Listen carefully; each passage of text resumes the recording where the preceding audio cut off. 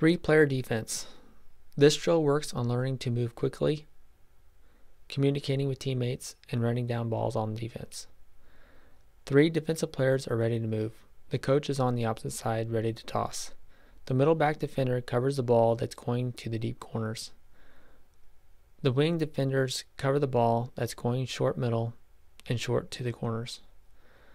The coach tosses the ball over the net, and a defensive player moves quickly to make the play. The coach immediately tosses in another ball. The sequence continues for the designated time. The coach can force players to communicate by tossing the ball between players. The coach has complete control of the drill and can increase the difficulty factor at any time.